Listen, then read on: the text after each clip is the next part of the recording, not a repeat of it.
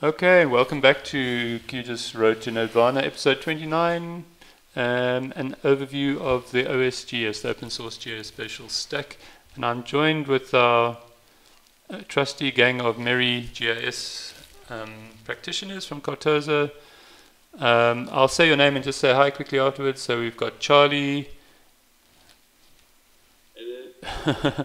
I'm trying to find the list of names. We've got Amy. Hiya. We've got Lesejo. Hello. And we've got Vicky. Hello. And we've got Theasha Hi. with us in the room. So welcome everybody, and today's session we're going to be doing an overview of the Open Source Geospatial Stack. So it's going to be kind of a high-level view of the stack, and we'll start covering all the basics of what it is, and then I'm going to be doing some live demos, and hopefully everything works perfectly first time. That's the goal. So first of all, first question is, what is the OSGS stack? Basically, there are a bunch of fantastic open source software projects out there that relate to geospatial technology, and also maybe on the periphery of geospatial technology, things that help you to move data around your organization, things that help you to massage data and transform it, from one state to another, things that just help you, publish information, build websites, and all these kind of things. So we've got this whole ecosystem of fantastic tools out there. But one of the, I guess, shortcomings of open source is often that these things are in a scattered around the internet, and it's up to you to go and find all the things that you want to use and integrate them together and to make a cohesive project or product. And I guess that's where the proprietary vendors maybe often have the edge on the open source projects. So if you go to somebody like Esri or Autodesk, what have you, they've built their whole stack. They've taken often also open source components. So for example, in Esri you'll find that there is the Goodle project is embedded in their stack as well.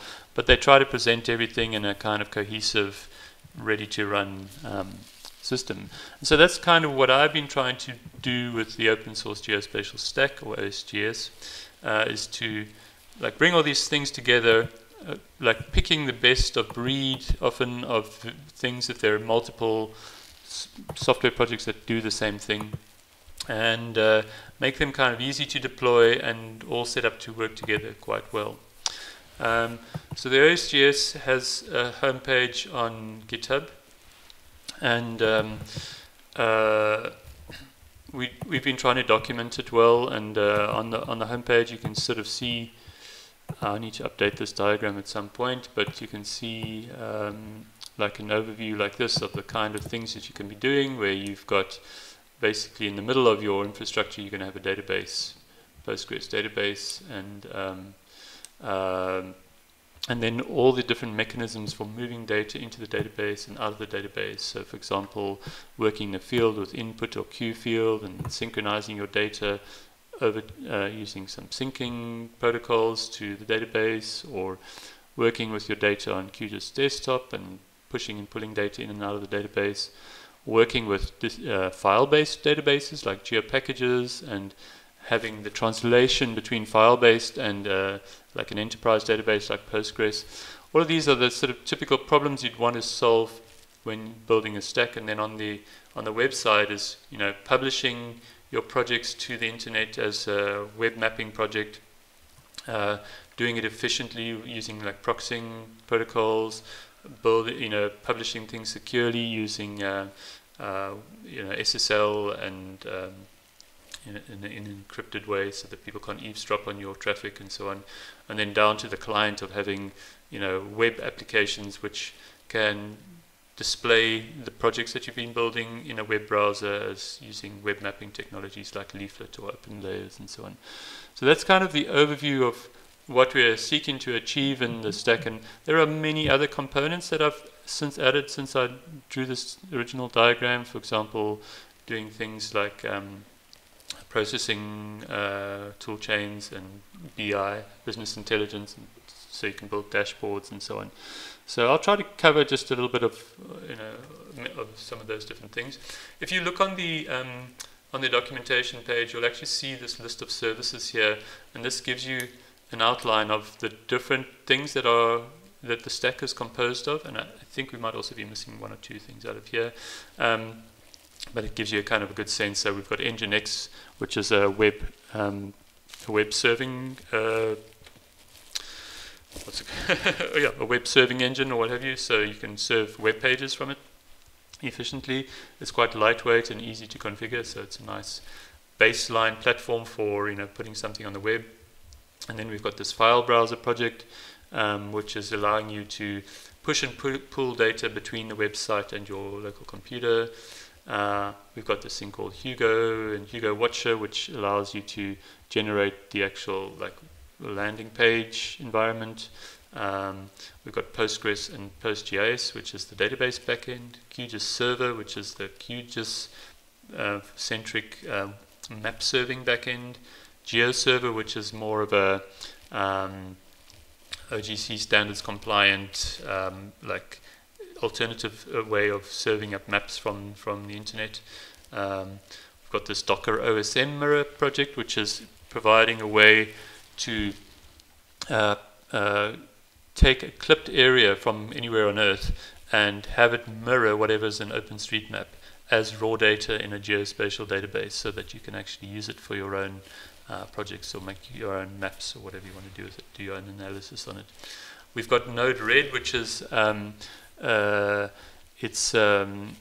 no-code, low-code programming environment where you basically program by building a graph, and you add nodes to the graph. Each node does a different processing step.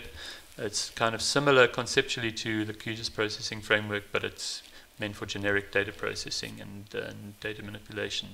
Then we've got Jupyter Notebook, which is a Python online environment for writing shareable Python applications. And I think it supports other languages as well. It's it does it? Oh, okay. Yeah. What other languages does it support, just out of interest? Probably. There's actually a bunch of them, but I think it runs Python under the hood. Okay. So that's interesting to know. We've got Postgres, which is an add-on to Postgres, and what that does is provides a RESTful API. So RESTful API is when I started with web services in the old days, like back in the mid 2002, 2003, everything was done with XML and SOAP, Simple Object Access Protocol, I think it was something like that. And it was like the protocols for communicating machine to machine were very cumbersome and had a lot not of human readable. Not human readable, and a lot of rigor involved in actually building an application where two machines talk to each other. And Postgres REST kind of flipped that around, and especially with the introduction of JSON, there's the JavaScript Simple Object Notation, I think it stands for, basically provided this very simple way to represent data and to ask a machine for some information just by basically giving a URL, and the URLs were intended to be easily understandable. So if you'd have a URL, for example, like cartosa.github.io/projects/list, then you get a list of the projects. So you could kind of intuit from the API endpoints what you were going to get easily, and they were all designed to just run easily from a browser, from within a browser technology. So Postgres basically adds that RESTful API on top of your PostGIS database so that you can actually connect to the data that's contained in your database via a web service and use program, machine-to-machine communication to access data out of your database without needing to access it using a database access protocol. Swagger is an Explorer environment for a REST API, so it basically gives you a web user interface that lets you. I think it's called Open API now. Open API, It's thank like you. branding. Yeah, and it gives you like a nice way to see what the REST service can do and to send requests to it and so on. Metabase is a BI platform. It's open source as well. Everything here is open source, and it basically allows you to build dashboards to connect to your database and ask questions of your data and represent the answers either as tables of information or as charts or dials or progress bars or these kind of things, maps, what have you. So that's all integrated in the stack as well. SCP is probably going to be, maybe I'll eventually phase it out, but it's just a way to move data to the server using secure, it stands for Secure Copy Protocol. And so it will let you upload files or download files from your server securely, and probably useful for if you're trying to move large data sets around that maybe this file browser doesn't manage quite as well. LizMap, if it's got a WIP in front, you can see here that means that it's not production ready. And LizMap is a super nice web mapping project environment where you can have multiple web mapping projects, and you even got tools where you can do some editing and visualization, querying, filtering, whatever of your database, and it uses QGIS Server on the back end. So it's on the roadmap to include that in the stack, although it's not available yet. And then there's also Mergent Server. So Mergent Server is the server-side component of this field collection tools that have been written by Lutra Consulting, and it basically gives you a very nice web user interface where you can view your projects that you've created on mobile. So I know, Piasha, you've been playing around a bit with the mobile data collection. We can actually run our own backend for that mobile data collection on the stack. The Mergent client and Mergent DB Sync are two different ways to actually migrate your data from your mobile database ultimately into your Postgres database. So or onto the file system. So basically, if you think about like having developed a mobile data collection project with input and merging, and you've got it set up on your computer, you synchronize it to your phone. The third step would be synchronizing it to a server somewhere so that you can publish the data like in a web map or in a form, or produce some reports with your BI tools and so on. So unless Charlie and Vicky think I've left something out of the list there, that's kind of the broad overview. And then what I'm going to do now is going to try and demo a bunch of these different things to you very briefly. Like I'll try to like time slot myself to like 5 or so minutes per thing. Did I leave anything out? I don't know, maybe it's worthwhile if I just go over as like a higher level overview than what you stated there. And basically, you know, the problem that this tries to solve is that, you know, with any geospatial infrastructure or spatial data infrastructure that you implement, normally there's like 3 primary components. It's going to be like your data storage, which handles access to your data and so on, and then your server or services, which, you know, take that data and then represent it as services that you can consume or publish with, you know, your client endpoints, which might be like a web map service, it might be a desktop application like QGIS or ArcGIS Pro, whatever the case is. That like you've basically got the end user, and then you've got the end user consuming that data from a server environment, and then you know, publishing data to the database. So those are kind of the 3 main components. It's just data storage, service, serving, and then. Yeah, it would be good to put that sort of like higher level conceptual thing maybe in the introduction, or something like that, Yeah, so the thing is that there's a lot of complexity at every level there. So how you manage your data, how you manage the data lifecycle management. Do you consume flat files and integrate them into your... so flat files would be like shape files or even geo packages or GeoJSON files or whatever the case is. And then you need to manage that lifecycle, do some processing, get them into the database. Then you've got to manage things like coordinate reference systems and all these kind of complex things. Then once you've got the data services up and running, you know, you've got to do complex things like permission management and so on. Then when you get to the client-facing stuff like web maps and so on, you've got things like web services, managing caching and like meta tile buffers or whatever level of complexity it is. And can how do all these things integrate and talk to each other?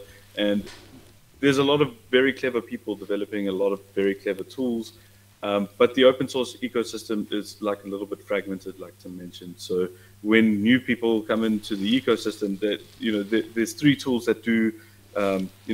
Sometimes they have a lot of overlap in the jobs that or the tasks that they perform and so on. So this entire framework is pretty much just like an opinionated. We've gone and like with our knowledge of like all of these tools, gone and selected a couple of them, wired them up to communicate and talk to each other, and designing like more efficient workflows. So for example, like Tim mentioned, the integration of Mergin. You can go and have field mapping applications that are you set up the open source GIS stack, you go and do some field mapping, and then all the complexity of synchronizing that data like captured in the field, integrating it into the enterprise database, and then publishing it as a web map or something like that. We handle all of those kind of complex workflows, and then the inclusion of additional tools like the Node-RED platform, which is pretty much like a visual programming language, really. You kind of have these. You can wire up your own workflows within the stack, and then you have access to all these different components, and you can like make custom workflows from it. So that's kind of the really high level, like without going too much into too much detail into each service, what this tries to achieve. Yeah, thanks, Charles. Cool. So I'm going to dive in. If you guys want to keep chipping in, you as well, Vicky, feel free to do so. Really, it's great to have your additional ideas and thoughts added. So what I'm going to do is I'm going to just first show you what you get. Like if you spin up an instance, what you get is you get a website, and the website will look something like this. There is a theming system which is a little bit long and involved to explain now, but you can actually there is a website called Hugo. What's it called? Go Hugo Themes. Where maybe that's not the best one, but yeah, they've got like galleries of different themes that you can find. So I went through this one here. I went through this website, and there is actually I don't know, hundreds of different themes, and I didn't look at every single one, but I found this really nice one, and I used that one as the default.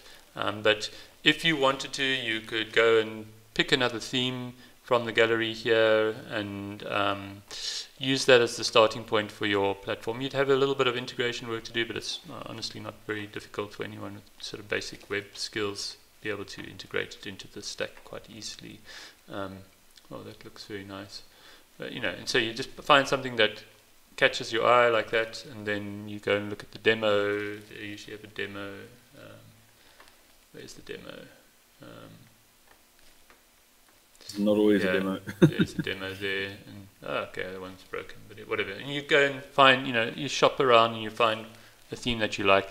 But what I tried to do was, like Charles said, have an opinion, and give a starting page which it's got a nice theme and it's functional and it's easy to look at. It's got some cool stuff here, like you can switch between dark mode. It's got multilingual support.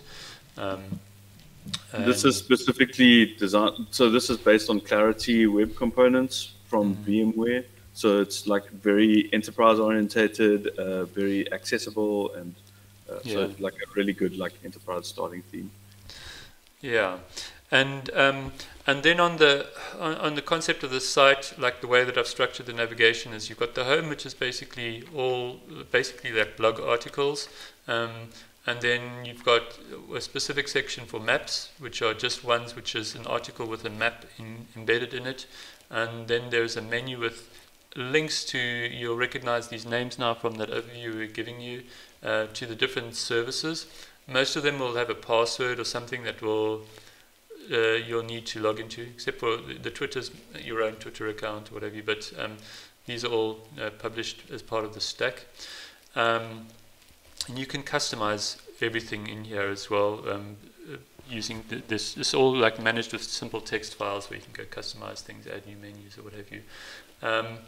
And one of the goals in the future is to have a single sign-on, so that if I go to GeoServer or if I go to Jupyter Notebook or whichever one of these I go to, that my credentials get carried through. We don't have that yet, so there is a bit of credential management needed as you're moving around on the site. If we go and look at an article, the articles are it's got all the sort of niceties of modern website. You can tweet and Facebook and whatever your article. There's a tagging system, so you can categorize and tag things and filter them by those categories and tags. And the writing of the content is done using Markdown, which is Markdown is it's a markup language. So it's very simple to use. You basically if I make a new document here, just give you a quick demo. So if you make a new document and save it, markdown demo if you give it the MD extension, demo, why can't I write demo today? Come on. If you give it that MD for Markdown extension, then your text editor will most likely recognize it, and it uses the syntax like heading 1, and then heading 2, and so on. You can put multiple hashes, and then you can bold a sentence or a phrase like that, and you can, what's italics, I think underscore. And it varies between renderers, but you can get a cheat sheet from GitHub flavored Markdown or something online. We should actually link to lists with just dashes or asterisks, rather than trying to write a whole bunch of HTML for unordered lists or something. It's a minimalist markup language essentially. And it's try to bridge be an interface between writing something that a computer can parse or scan and digest what the significance of each component that you've written is, but also make it easy for humans who are not very technical to go and actually produce. So for example, if you want to make a bulleted list, you just start each line with a dash or a star or what have you, and if you want to make a numbered list, you just make a 1, 2, 3 in the front, and it will then render them all out. So if I take this document that I've just made and open it in a tool like VS Code is got some nice integrations for working with Markdown. So if I open it in VS Code, if I can just find the VS Code where it went.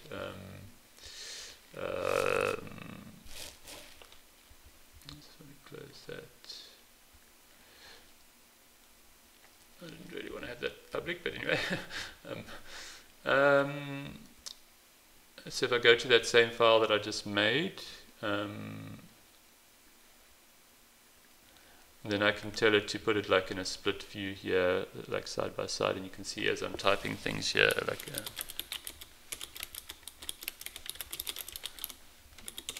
it just gives you it looks like a Word document, right? And you can say make a list like this.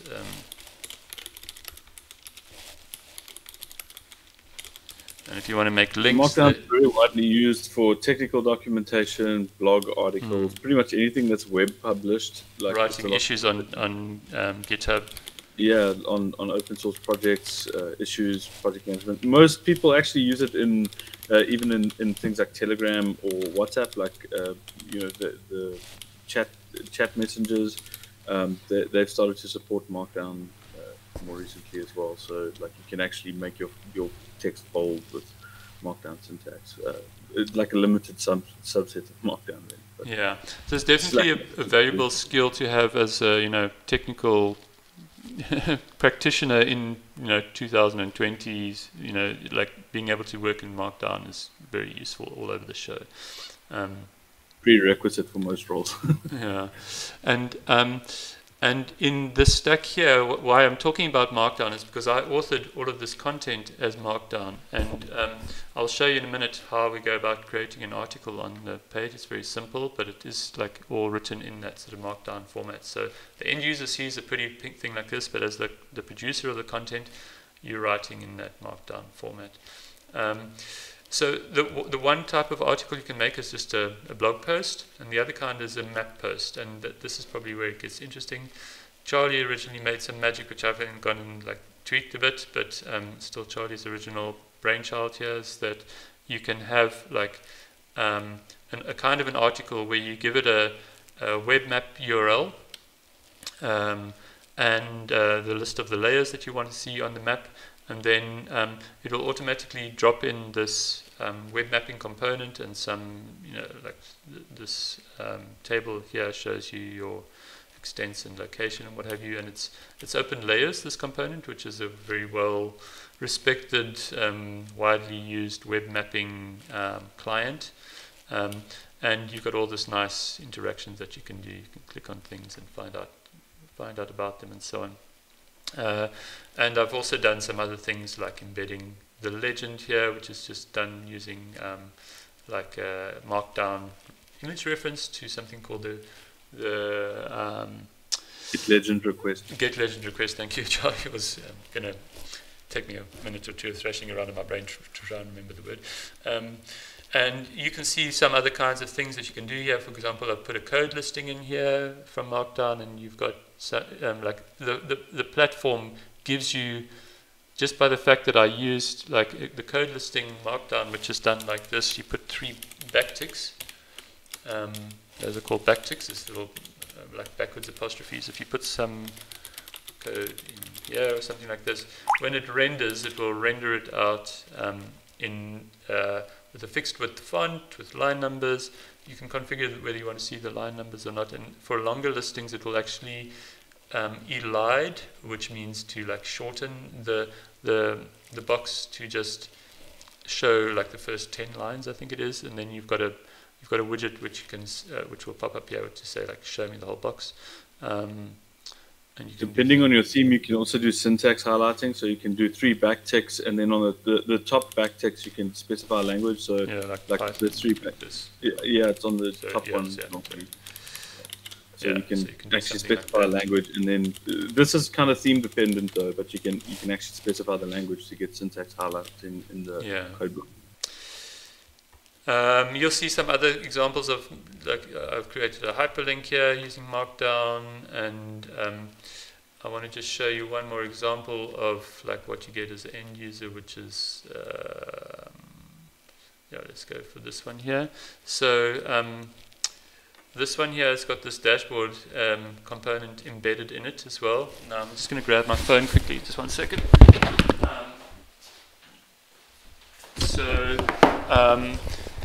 I don't think it was mentioned in the overview that I gave you of the services, but without actually explicitly including it in here, you can do a whole bunch of stuff with, I think mosquito is missing from the list here. Maybe Vicky, you can make a note to go and add that as well. But you can do a whole bunch of cool workflows using your cell phone. So I've got this software called OwnTracks on my system. As part of the stack as well, I will also provide instructions on how to set up a VPN, which is a virtual private network, so that my cell phone can communicate securely between the phone and the web server. And now what I'm going to do is I'm going to actually go on my, got my phone up here. It's not appearing on the screen recording. Sorry for those who can't see, but I'm going to go here and just start synchronizing. I don't know if you can see on the screen, it's flashing that little red icon there. It's busy pushing all my most recent data up to the server. And what I've prepared on this page is a report of my activities from like midnight through to for the day basically. So when I finish synchronizing, it's just busy pushing data. It will already update, so I can show you here. If I just reload the page, we should start to see some stuff happening here, or not. Let's see. Live demos. Yeah, live demos always don't do what you expect. Anyway, I'll come back to it in a second. It should be showing something here. One of the things it does as well is like that embedded dashboard. You can go out to the full page of the dashboard. I'll come check in on the page again just now. Just show you some other examples of where I've done like dashboard embeds here. So that dashboard was a widget from Metabase, which is aggregating data from the database. Yeah. Like this is an example of where I've made a web map which shows, like, from my recorded tracks, I record the average velocity that I travel. You can see this is like a freeway basically, how I'm speeding. Here it's back in Lisbon, so it's like very congested, slow travel, slow times. This is where I live, and it's all country roads and you can't drive very fast. This is another freeway. So you can build these sort of insights and things using the platform. I just did SQL queries, and I think I've explained all this. This is an example where the code listing is very long. So this one over here will expand the whole thing out, and you can see the full listing of all the SQL that I wrote. I wrote a bunch of like logic to, as the events come in from my phone, that it will update the average velocity for each nearest road segment based on all the recorded readings from my phone. And this picture here shows you node red. This is the graph I made to actually do the processing. So I'll show you those again in a second. So that's kind of like the user interface that you get as like the front end to this is this website with blog articles and blog articles with embedded maps. And you can come and browse some more at the other kind of things I've published here. One of the things you can do as well is, as you probably realize, you can publish a thumbnail for every article and kind of make it all look kind of neat. And there's some filtering options here, and I think you can get an RSS feed and what have you from the site. So it gives you a very nice, like, polished looking landing page. But how do we get content onto the site? That's the next thing to show you, is this really, really nice tool called File Browser. You'll see I've branded it with the OSGS logo. Again, thanks Charlie for the nice logo. And with this, you can basically log into, I wouldn't want to call it like an admin backend, because it's basically just you're browsing a file system on the server. But from just simple editing of files, you can manage all the content on the server. So if I go to the top level here, you'll see that there are a bunch of different folders and directories, and they're all linked to the different services that are running on the server.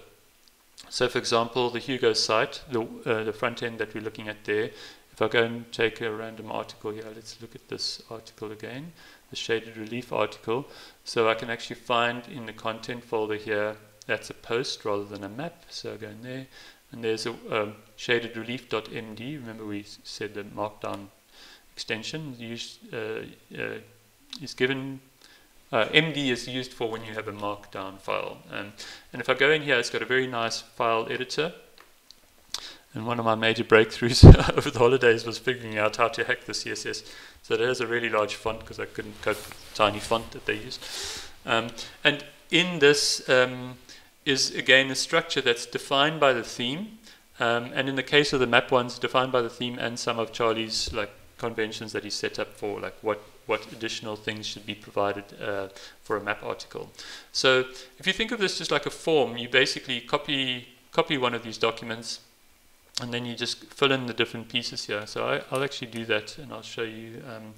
Maybe I'll just take this. So the first part of the text, just to explain it, is called the front matter, which is kind of like your metadata for that document page. So it's just, you can see in the file, there's like the first like 3 dashes, and then the next 3 dashes. That entire chunk is just kind of these like key value metadata elements. So you can see the categories and tags. That's for like management on the front end, so that the system can like, you can actually like run filters and stuff and find, for example, all of the articles tagged with GIS or whatever the case is. So that's where all the kind of metadata for this for each article or map or whatever the case is, or post is stored. It's stored in that front matter.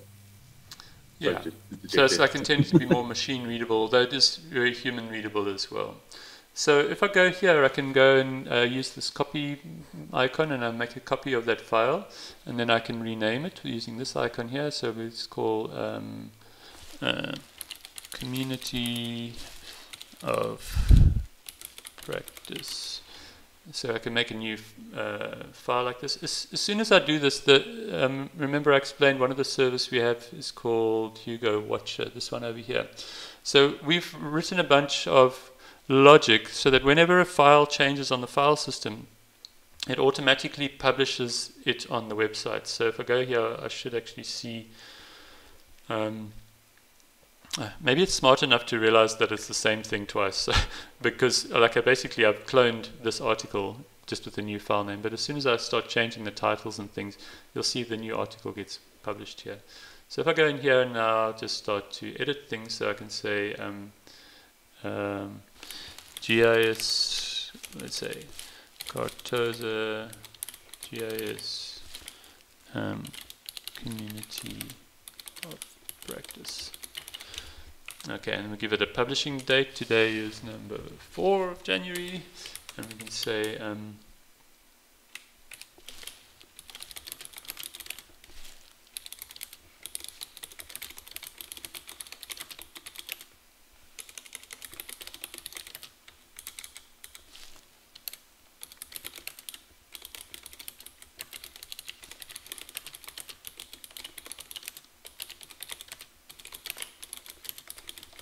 So the hashtag they're saying description used for search engine is because like Hugo and the theme will actually have some search engine optimization elements included. Basically, Hugo is a static site generator, which means that it takes these kind of flat files that you've got and then it compiles it into like an actual web page. But like it takes the markdown and then renders it as like full-fledged HTML. That's what Hugo does.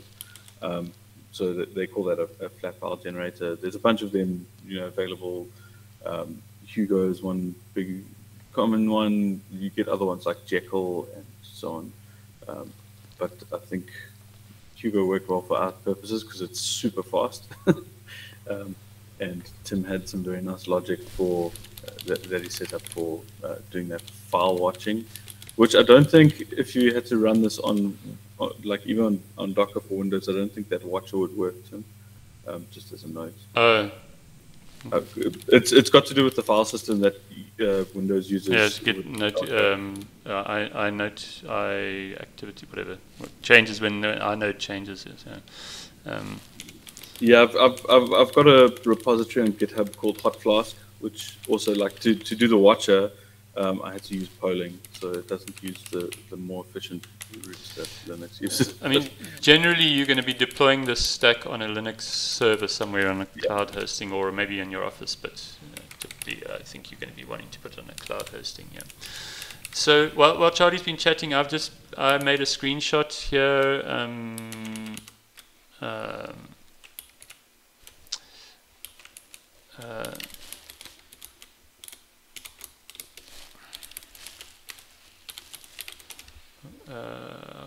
This one here, you can see the little thumbnail preview there. So I made that screenshot I grabbed a picture of our Meet chat session for want of something better. And I've associated the screenshot with as the featured image, the thumbnail, and the share image. So I used the same screenshot for all three. And I'll upload that screenshot in a minute, and that will be like the thumbnail that gets posted with the article. And then I can put in here some tags, best practice maybe, and skill sharing, something like that. The comment is whether we want to allow comments. I haven't set up the comment thing. There's this platform called Discuss, which you can integrate with the blog, but yeah, it can get a bit. If your website is popular, they start injecting ads into the discussion threads. So I don't really like that so much. So I'm going to keep mine discussion free. Just another note on some of those tags is that they're also kind of theme dependent for the most part. So things like code max lines, that kind of functionality is not necessarily included in, like if you use a custom theme. That's kind of why I think Tim addressed the theme in the first place and said there may be additional integration that you would need to handle as like a web developer if you use the custom theme. Most of the components, I think we've taken like kind of a minimalist approach for making most of the things that are available by default should be generic, but you may stumble into issues like where the theme that you've chosen, if it's a custom theme, might not support like elements like code blocks or like code max lines or something. That kind of depends on the theme you choose. So I'm just going to type a little bit of content here.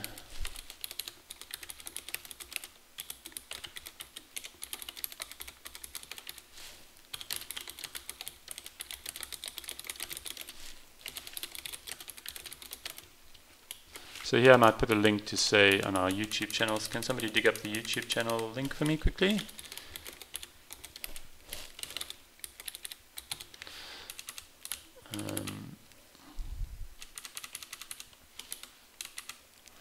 And maybe I'll just go and steal out of the out of my diary the little description that I gave, and can just use it as content.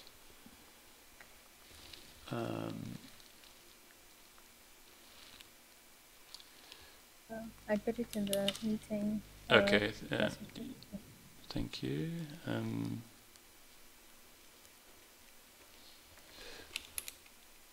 So that's the invite content. I'll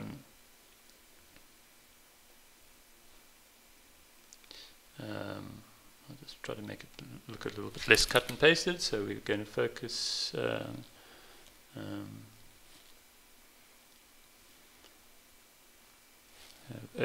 Whatever. I don't want to spend too much time on this.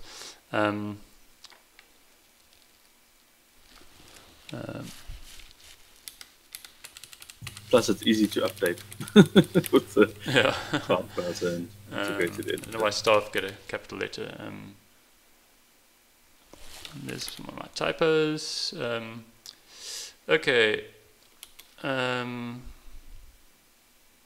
Sure, lots of typos. And the 10 minutes before was cut and paste out of there. So that could be maybe a bulleted list. We just put some little asterisks before that. Now you can see that it does like the syntax highlighting as well for us, which is also very nice. So it colors the text according to what kind of content it is. Vicky, you said you put the link in the meeting chat. Okay, yeah. Thank you. So yeah, I can just put the link in here. So now I've created my content for my page. I know there's no GIS involved yet, but it's coming. It's coming. So now if I do that and save it, then go home again. Have you uploaded your thumbnail? I need to upload the thumbnail as well. 2201, 2022-0104. Let's just close this and upload the thumbnail quickly. So the thumbnail goes in this folder called static images. And I just can press this little upload button here.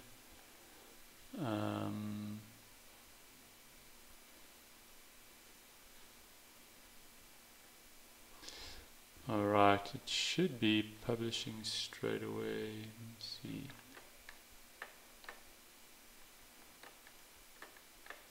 What did I do wrong?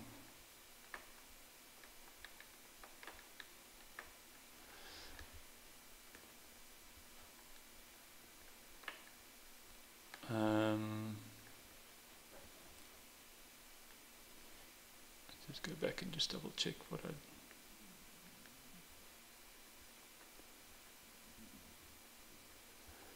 Is there any... anything you can see that looks wonky here?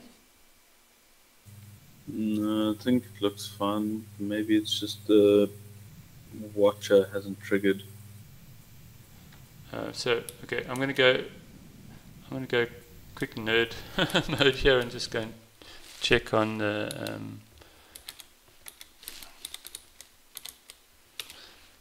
on here and see if it's actually just triggering a build. So when I save it, we should see that this page, this thing updates here, showing that the build got triggered. Basically, the text is scrolling up, it got built. I'm not sure why it didn't appear on the page, but anyway, we'll go and figure that out just now. Probably some bug that I've introduced in the last day because it was working fine yesterday. But anyway, let's just quickly see if I go and edit this one. if it just changes that properly.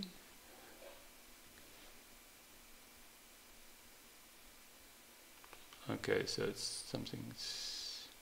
Ah, there we go. I magically unblocked the pipe that was blocked. So there's our new article. And if you mash F5, everything works. There's my text, and you see I've got a little typing error there, so I'm just going to see if I can fix that.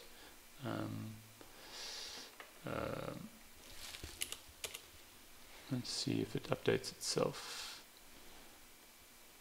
Okay, so you can see it automatically updated when I edit it, so I don't have to do anything special to publish it. Well, I'll find a nicer image later, and we've got the thumbnail and so on. So that's how you publish like an article. So what I've been trying to do is like I suffer from tab overload, so I've been trying to, every time I've got a tab open that, like this one here is something that I've been working through or looking at. Instead of keeping it as a bookmark open, I'm trying to just go and make a one line or one paragraph blog article just with the thing that I'm busy looking at, and that I can use blog articles rather than tabs as my bookmarking. That's my goal for this year, is to try and keep my tab levels down. So so in that way, then I'm also sort of building up content for the platform. But what if we wanted to make a map? So I'm going to go on a little detour and show you some of the other parts of the file browser here, because you know, we know now how to make an article on the site, but if we want to make a map, we obviously need some GIS data to be uploaded and themed and all that kind of stuff first. So if you look through the different folders, you'll see that they mainly link back to those services that I mentioned here. So for example, map proxy here is a caching system, so that when you make web map requests, if you're asking for something that's been rendered before on the server, it can just serve the pre-rendered or previously rendered version, rather than having to ask a CPU-intensive process to happen using your GIS server platform. So instead of basically extracting data from the database and styling it and producing a PNG, it just says, oh, let's just fetch the PNG we made last time and show it to you. GeoServer is that web mapping engine that I mentioned, and this folder allows you to upload data to publish via GeoServer.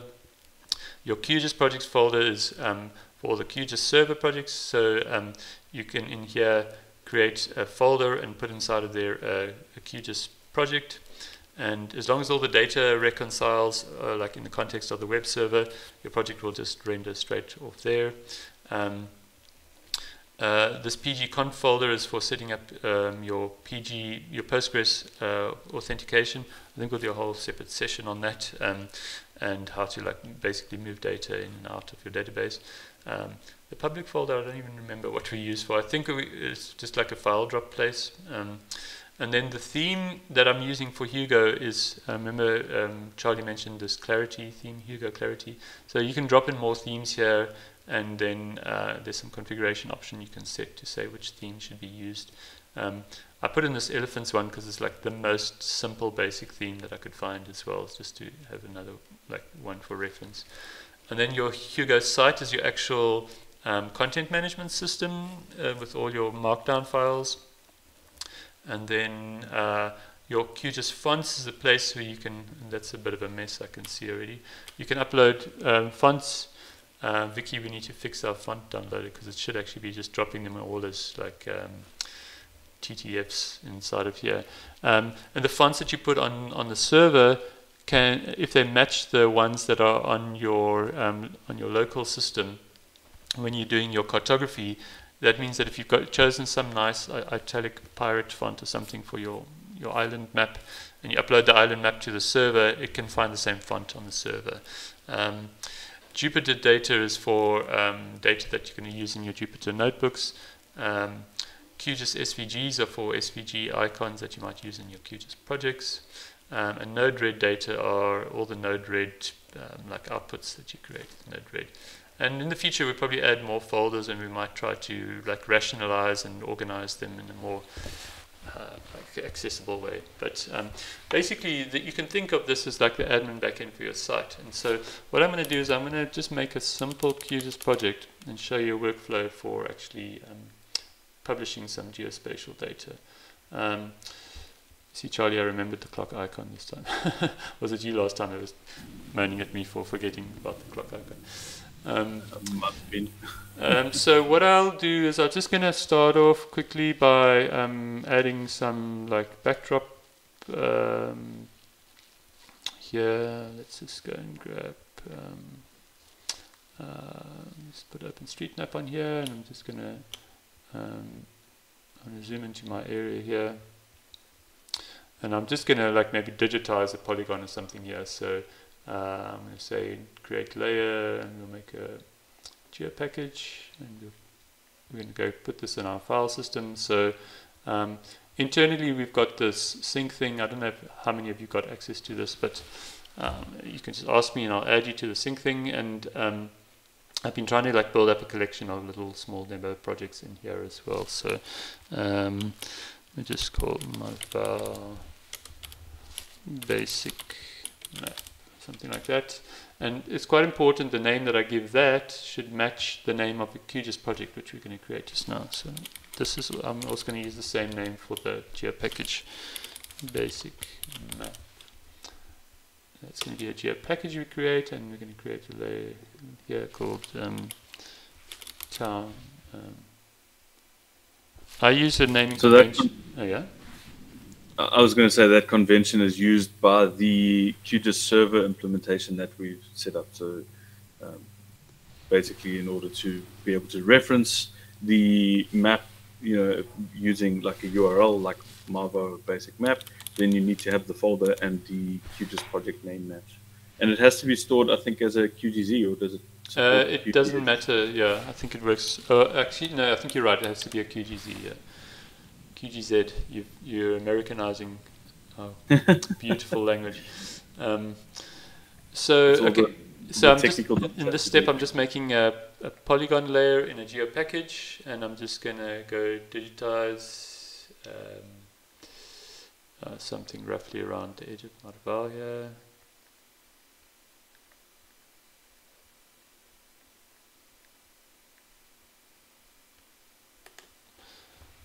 Beautiful work, I must say. So,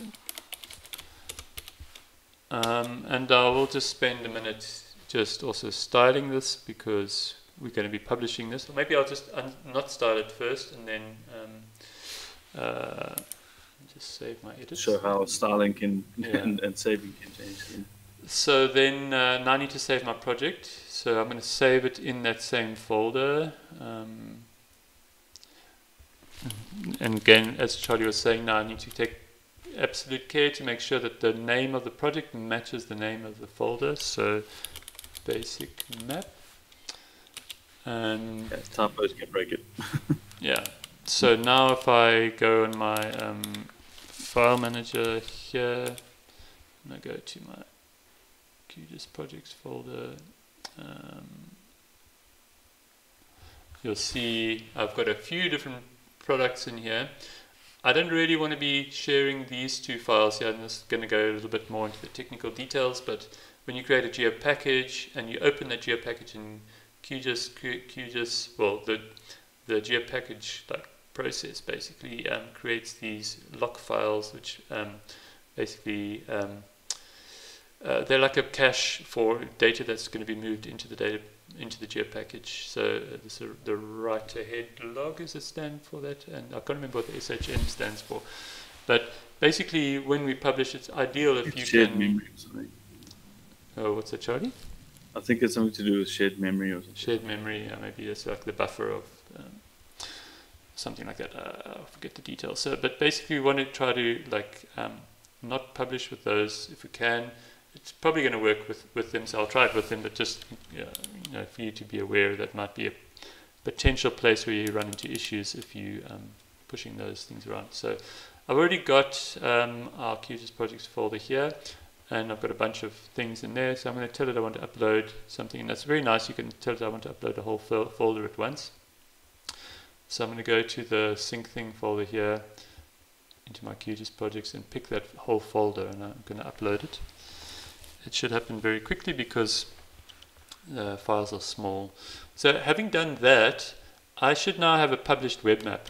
So it's as easy as that. And now, how can I test that? I can go to my QGIS session, start a new project, go to the browser, and I can actually create a WMS connection. I'm going to assume you're all familiar with the concept of WMS. If you're not, give us a shout and Charlie can explain while I set up the connection.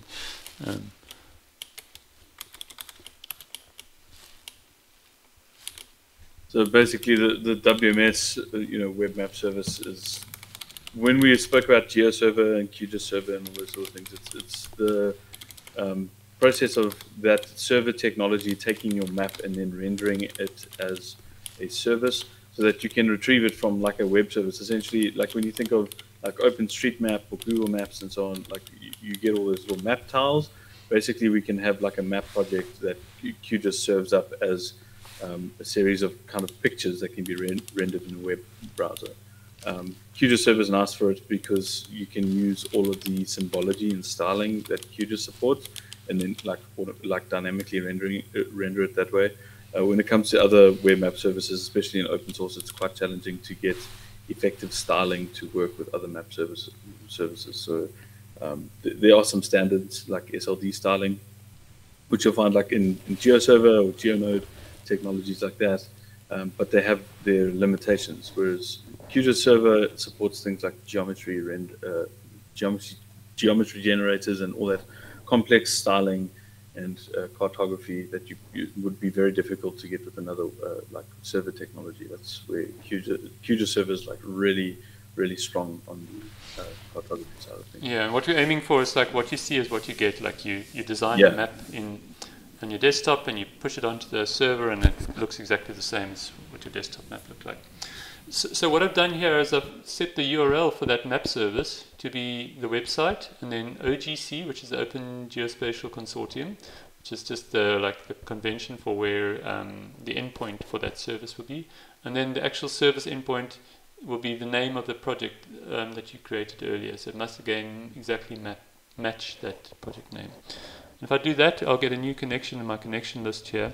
I'm going to put in just this tab to this side here. So if you press F12 in QGIS, you'll get this debugging tab, and it's really something you should be familiar with as well if you're doing any web service stuff, because it gives you like the log of every request that gets made. And typically when you first set up these things, you might have made a typo or something. The logs provide you a way to go and diagnose where things went wrong.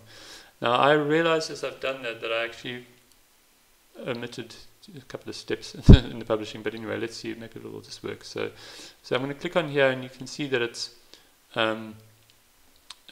found my map as a web service, and this is the parts that I omitted. So it's just got this untitled and then OpenStreetMap layer. I wanted to actually remove that once I was done with my preparing my project. And it's got the town layer, and the town layer you should recognize as being the one that I created. And you can see it's rendered it exactly as I made it in my desktop project. And you can see on this on the debug development tools thing, all of the requests, even as I'm resizing the window here, it's making a new request. And you can actually go and look in the details of the request, and you can see, okay, it was asking for that. You recognize that project name there? That's the one that we created on the desktop. And you can see that it's asked for a bounding box. So that should be a familiar concept to you. That it's like the area for the render. And you can see it's asked for an image as a PNG format. You can see it's asked for the town layer and an image of that size and so on. So you can actually get a sense of what's being asked for from the server whenever a request happens. And if I flip over to the console here, I've got the logs running off the server, and you can see again the same request now as they arrived in at the server. So they came in.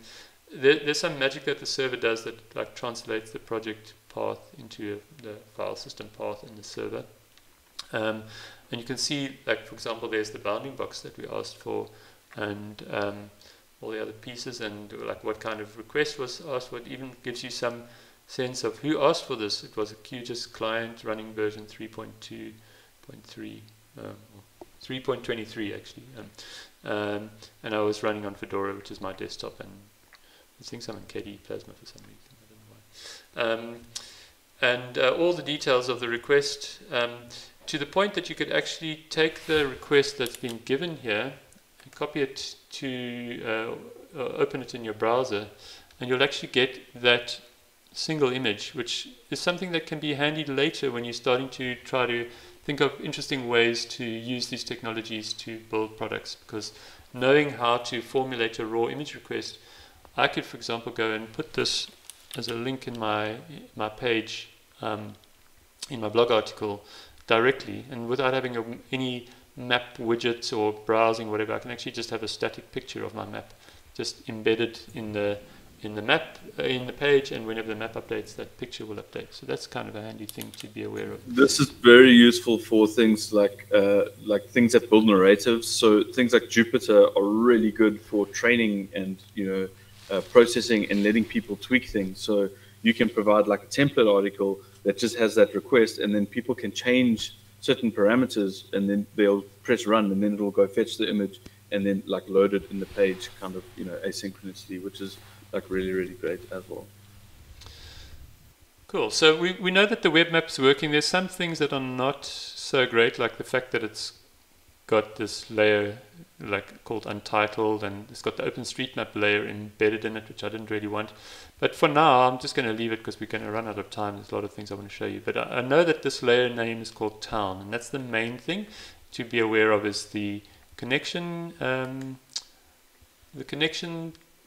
URL here and the name of the layer. So with those two pieces of information, I can actually go back to my file manager here, and I can go to the Hugo site again, and this time we're going to make a map rather than a post.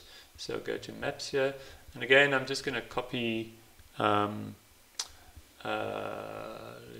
usually just copy the latest one that I did, because I always like improve things a little bit, so whenever I make a copy, I'll take the most improved one. So there's my copy, and I'm going to rename it. I'm going to call this let's call it Marval Basic Map, just to be.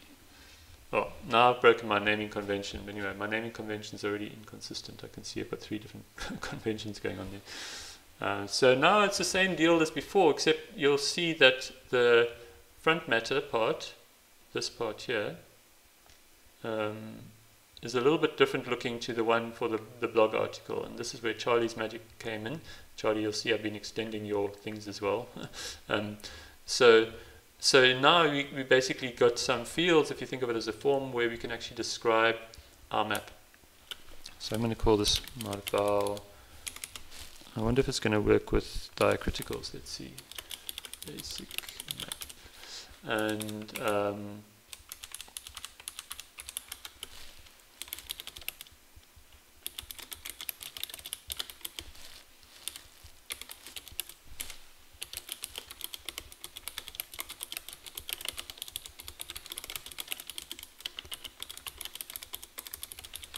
I'll just give it a name like this. So now again it's wanting a thumbnail and a share image. So what I usually do is I just go and find a picture somewhere. So I can just save this picture in my downloads, and then I'll use that same name, my varBasicMap.png, in the picture here. And I'll upload it again. Charlie will remind me when I forget just now. Basic map, okay, .png. What about basic map.png? Okay. Now we need to.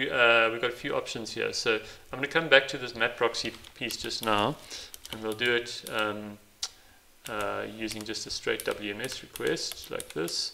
So remember we said that the URL we had to remember from QGIS. So it's this URL over here. The hashtag Tim was using is just commenting out those elements of front Yeah. So when you start a line with a hash, it's just going to be ignored and getting processed, that's all. So I put some logic in here, Charlie, so that we can have non-tiled map requests, because that we can avoid issues with labels being clipped or repeated or what have you. This is one strategy. The other way is to use the map proxy. So I'll show you both. I'll show you maybe all 3. So I think maybe we'll do that in another session because we run out of time as well. So I'll just put it on. I'll put it on tiled as true for now. This is also if you're using some of the open layers options. I've linked to it here. There's some option to say which server backend you're using, and it does some smart things based on that. And I also put a flag in here to say whether you want to see the OSM base map. Now in this case, I actually do want to see the base map, because I'm going to be only pulling in the town layer. So here's the list of layers. So again, where do I get this from? I just go look on this list over here, and I just want this one town layer. So there, and then the latitude and longitude is the center point for the map and the zoom level. Bigger numbers are more zoomed in, smaller numbers are more zoomed out. So if I go to QGIS here and I just right click, there's this nice context menu that pops up and gives you your coordinates for that place where you click. So I can go here and I can just I should actually just change the template around so that it puts long first and then that, but I will just remember to go like this. I think you can. It's I just haven't done it. Every time I go and juggle these numbers around. So is that right? And then the zoom level, I'll keep it like that. And then the date is just the date for the article publishing. So that's, we're not in January, February yet. We're still in January. The 4th, and then some maps here, some categories. This is just anything you want to put in, just as a list. I'll just maybe make it as a map. I haven't really gone and planned out my categories and tags very well, but I'll keep those ones there. And then the summary is basically just that again over here. Alright, and then if I wanted to, I could, okay, here I've also done some stuff to get the map legend. So I can actually find out, this is a case where I've used that same trick that I showed you before about knowing the URL for something that comes back from the service. So if I go look in QGIS here, one of these requests will be for a get legend request. I just first want to show you the layer list. You see it's generated a legend here, and this is actually a picture that gets pulled from the server. So if I go look amongst these requests here, one of them will be get legend. What's it called again? That's capability. Get legend request. Let me collapse that. I think you'd probably want to extend that debug window, yeah, so you can actually see what. I needed to wrap because it's just make that all there, and then I can maybe go wider. Okay, so I'm looking for this one here, get legend graphic. Yeah, so knowing that, I can just copy that URL, and if I go look in the browser, same way I did here, I can see that just gives me back the legend for the map.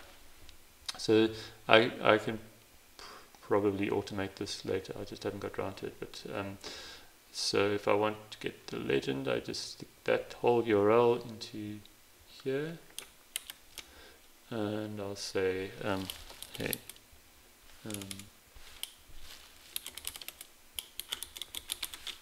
something like that, I don't know. This is the markdown syntax for putting an image. It looks like a link, but you put this exclamation mark in the front, and you can also put the accessibility caption over there.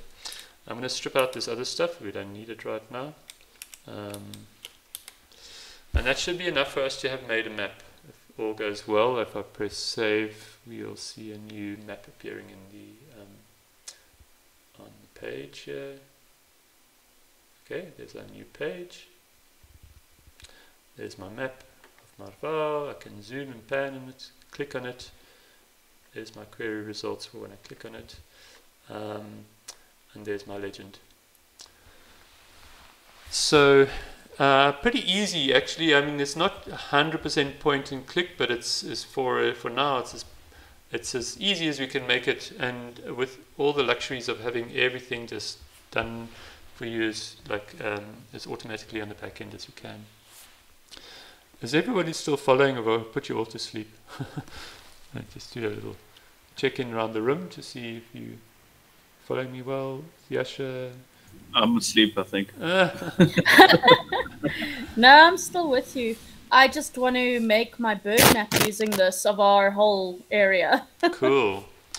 In fact, what we can actually do, I haven't really set it up for multi-user blogging, but I think we can figure out something. We can actually just put an extra tag in there to say who the blogger is, and I can give you all access to this instance, and you can have at it, and it'll be great. Just treat it like a production instance, so anything you put on there, just make sure it's like kind of works and looks neat and tidy. I think ultimately we can like syndicate the blog articles from here into the main Cartosa blog as well. Like avoid having two different systems that don't have any interlinking between them. So let's go quickly just show you how we might change the styling for that. So there are a couple of things which upset me, like the fact that I wrote town here in the legend with a small t. Everyone knows that I'm a bit of a pain in the arse when it comes to all those kind of things. So let's go and like unupset myself here. So I'm gonna rewind some of all these little user interface changes I made because I don't really need to see the debugging so much. I got the bits of information out of it that I wanted. I think I can certainly automate the legend and some of that stuff later. Just it's not happened yet. So that's the layer list, the browser. Let's drop over the side. This is opening the web service. This isn't the project. Yeah, and I'm just first getting my user interface back like I had it. Okay, thanks. Okay, and then so I don't need to save this as a project because all I did was basically just drop that one web service layer in just to validate. And I hope it's clear for you all that this is QGIS like rendering a picture from the web service. It's not like my local data.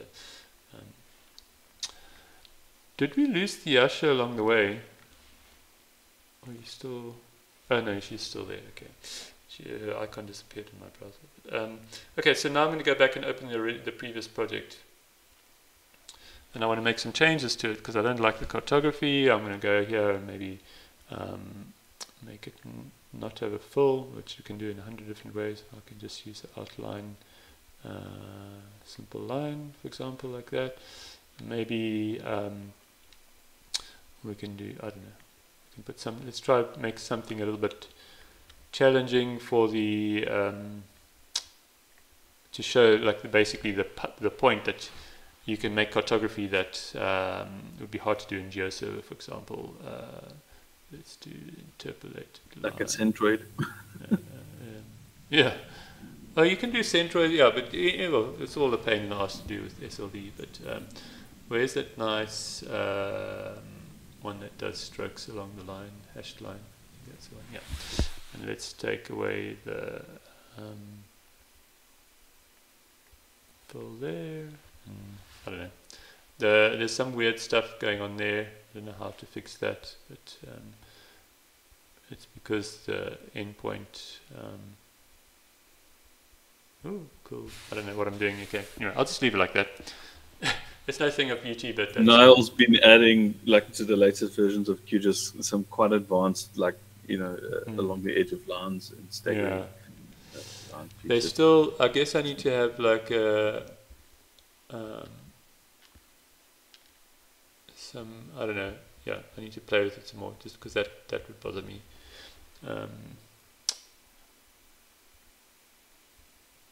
Anyway, yeah, we'll just leave it like that, okay? And then what I'm going to do is I'm just going to tidy up some of these things here. So I'm going to rename the layer to town.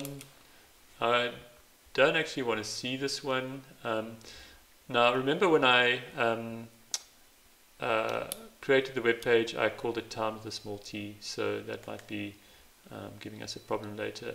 And what I usually do is I make a group, you know, let's call it my file, for example. And I put all the things that I want to go like together in my web map so that I can just put one layer basically, because this is considered by WMS as a layer, and so is this. And then on this group, you've got this WMS data properties that you can say my file, okay, and then you can say Simple map of Marva.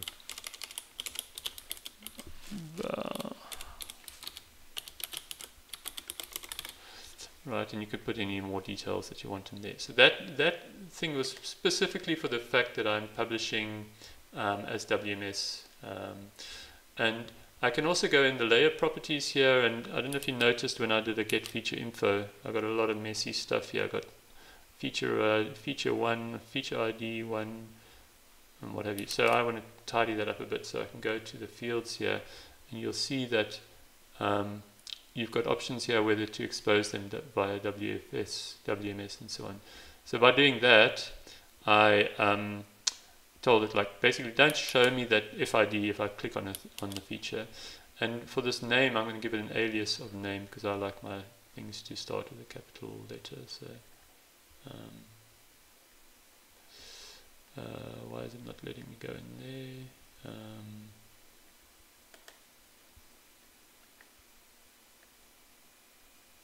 Are you in edit mode? You're not in edit mode? Double click. I'm double clicking furiously. Let me just see. Oh, I think it comes from here. Wait. Sorry. It's a bit confusing there. I thought you used to be able to edit it both here and there. I thought you could edit it there.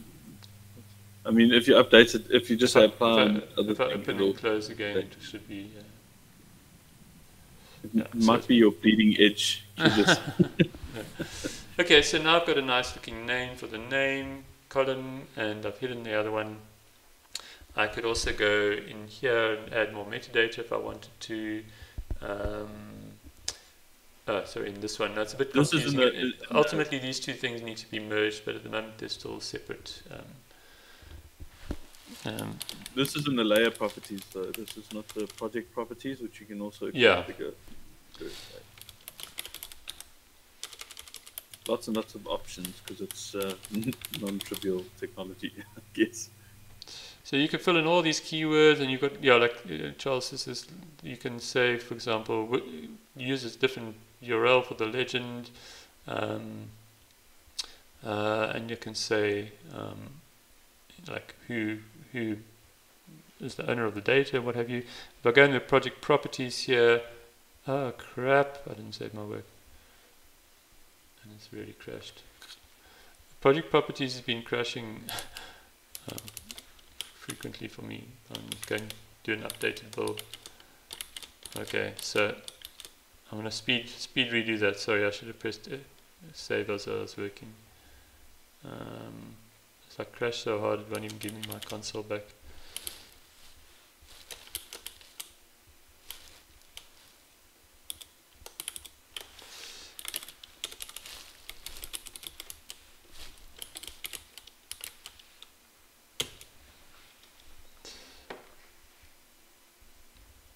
Okay, I'll just do the speed version of those same things again with a few saves in the middle.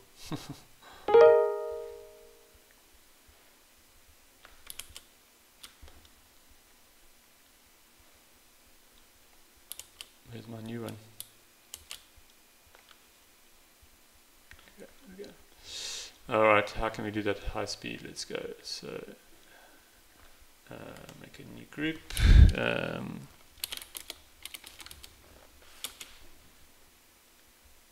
In the group, Control S. I'm not going to try and show the project properties because I know it's going to crash again if I go in there.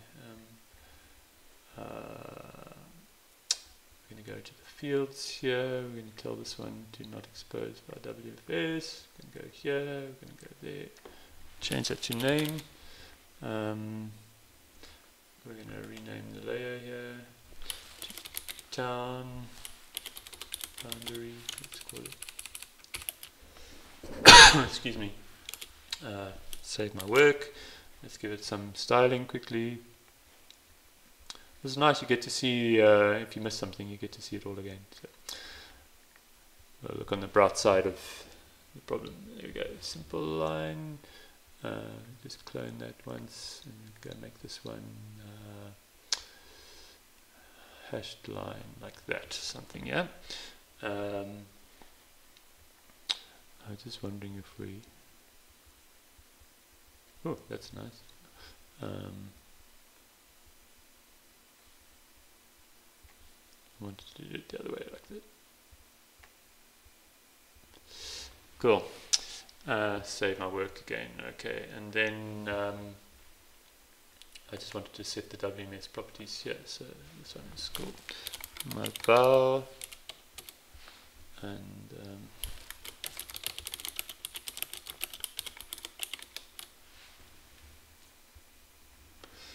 alright, and then I can publish that again by doing the same workflow here. So I can go back to my thingamajig here. I know in advance already that the layer name has changed, right? So I'm just going to go and change that to Marval. I don't think anything else needs to get changed in there, so I can leave it like that. That's a nice way that Tim's showing to do it there with the group, because then you can have multiple layers and they'll all just be kind of rendered as like a single map. Yeah, I don't have to go and like explicitly list all the layer names that I want in my map. But the nice thing is it does give you control, so you can actually access individual specific layers. Yeah, the choice is all yours to make how you want to do it. Why am I going here? Did I upload my Marval map? No, I don't think you did. Let me do that. You're supposed to remind me, Charlie. I was waiting for us to get to the point where it was a problem. Okay. And then I'm going to go back to my QGIS project folder. QGIS projects, Marval basic map. Now, I just want to upload.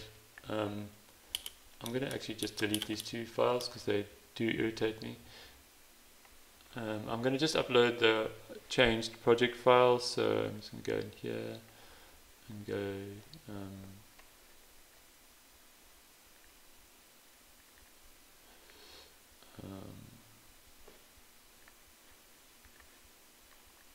I'm just going to grab that one file because I didn't change anything in the data.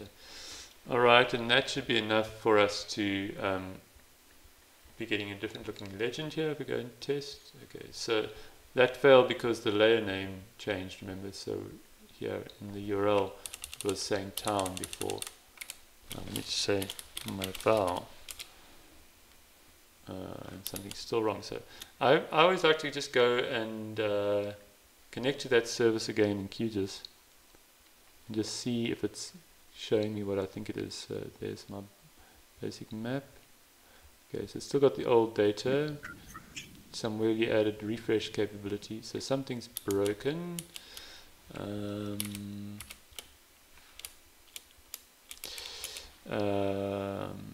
Okay, that file is corrupt for some reason. So let me try to upload it again.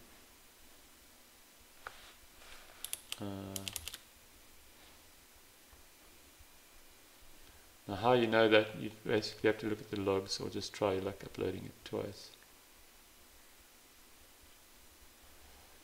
Let's see if it works now. Giving the same error. If you resave the project. It's because I deleted those wells. Oh my god, it's my fault. Okay.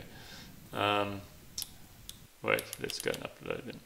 They do irritate me, but they were also being used by QGIS. So sorry, QGIS. Is your project open though? Because those should only be open while the geopackage is being read. Yeah, so what I can do is I can just go here and just, my project is closed now. But actually you need to close QGIS for that handle to be relinquished, I think. Let's just upload the whole set again.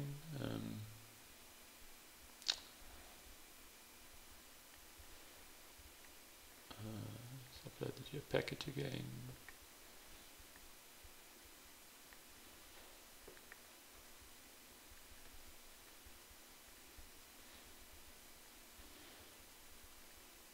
Okay, woohoo, there's my legend.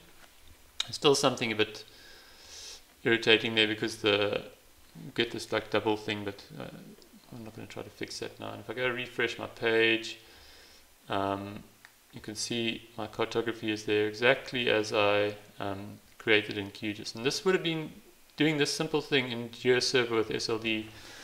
Good luck to you to do that in a 10-minute demo. I think it would be, I'd be here all morning trying to get it to do something like that. So cool. I hope you get a sense of like the QGIS map publishing workflow. I'm going to show you just a few other things quickly. I'm going to just blow out the last 23 minutes unless you want to have some, maybe I'll go for another 13 minutes, then we've got 10 minutes just to plan our next session. Okay. So anything you want to ask me about what I've shown you with the QGIS publishing workflow?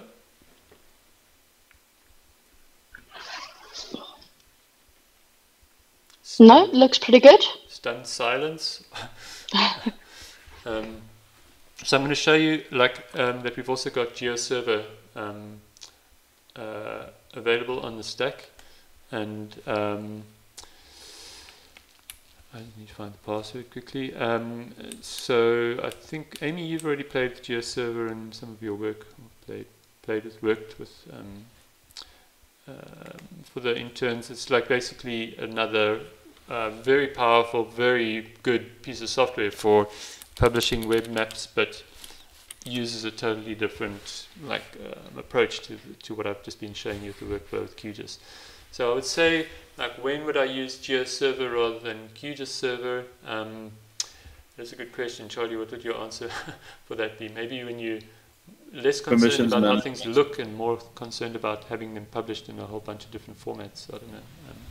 No, I'm more of the opinion that there's different ways to handle data access and permissions management. On like granular control level and so on. Yeah, that's a good point. Things like database permissions are so like you're using Postgres essentially. So like if you're like a really skilled database administrator, like just handle all the permissions in the database, then you can use whatever you want. But if you want to abstract that, GeoServer is very good, and GeoServer coupled with GeoNode is like really, really good, because then you can have like someone who's just got some basic web administration experience, managing complex permissions without having to like do a lot of heavy lifting like in the database or something. But so for example, you could do granular things like with our Marvel map example, you could say like this user can see this polygon, this one can see that polygon, this one can see all the polygons. Like to get that kind of granular stuff, you can actually do it with QGIS Server as well, but it's a lot more hoop jumping than doing it using GeoServer, I think. You've got a whole framework for authentication, different authentication backends, and having users and groups and roles and so on. Also, imagery or raster data can be quite efficiently served with GeoServer. Again, like QGIS can do some very nice like rendering, or like the symbology in QGIS can be done very nice, and then you can serve it up as like a web service from there. But management of raster data stores in GeoServer is quite nice. You can also do things like geofencing, I think, or whatever they call it. I think it's geofences. So there's a bunch of plugins as well that give functionality. There's plugins, yeah. I think it also depends on what resources you have available. So if you have an organization that has like a large catalog of like print templates that work with like Mapfish or something, you want to implement GeoServer. Whereas if you're starting from scratch, you can use QGIS templates or the layout manager and use get print requests from QGIS Server. So it's kind of your choice depending on what resources you have available, but it is nice to have the both of them. Yeah, I definitely do use both, although it's like hard for me to always articulate why I choose one over the other. But and I think as a GIS practitioner, knowing both is very important in your skill set, because sometimes the client's problem needs GeoServer to be used, and you need to be aware of how it works. So let's show you how to publish some data quickly, and I'll try the simplest approach here. I'm going to make a new data store. I'm actually just going to make a new workspace first, just to show you the hierarchy. So it's got like this hierarchical data structure. So workspace would be, let's make one called Marval.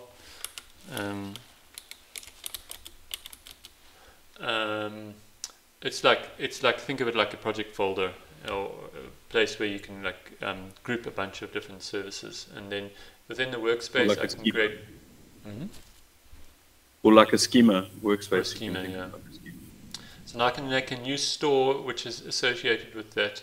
And for this one, I'll maybe just use that same geo package. So I want to put that same geo package. It's going to be a bit of data duplication, but I'm going to put that same geo package into this folder now. Not the QGIS project file, because GeoServer doesn't know what to do with the QGIS project file, but I can take that same geo package and just drop it in here. There it is there. And then because I've put it in this GeoServer user data folder, I can come along here and I'm just going to call it my file.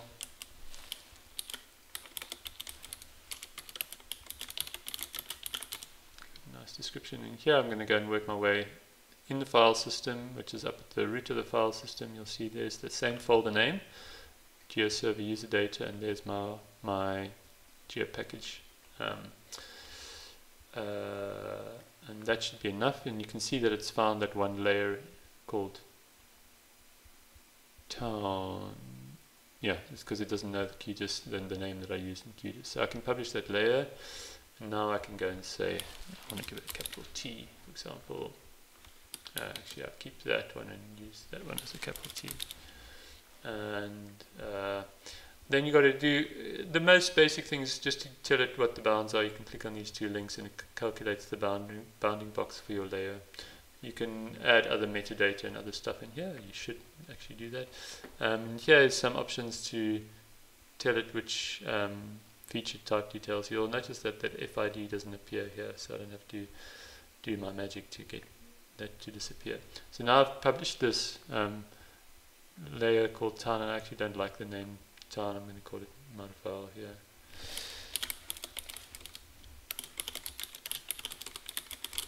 Give it something. But basically, like GeoServer gives you like a lot of control over these properties. So, for example, if you have a worldwide data set, I think QGIS gives you the bounding areas as well. You can define for a layer, but like you can have like a data collection that has world access, but when you publish it as a service, you just want to show a particular region and so on. So like all of these controls like seem extraneous or whatever, but like they're there for a reason.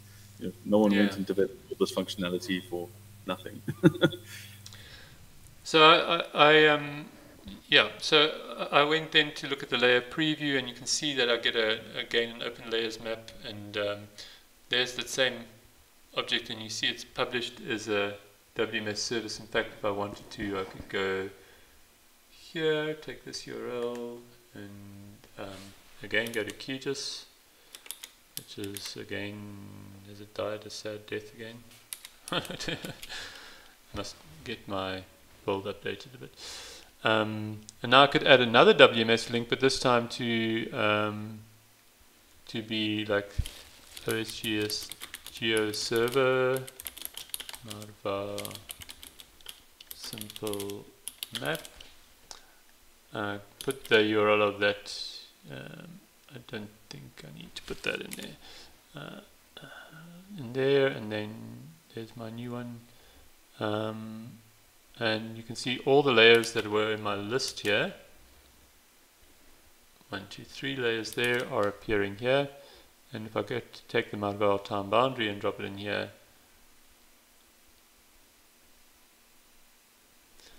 then I get this rather nasty looking grey cartography render of my same layer.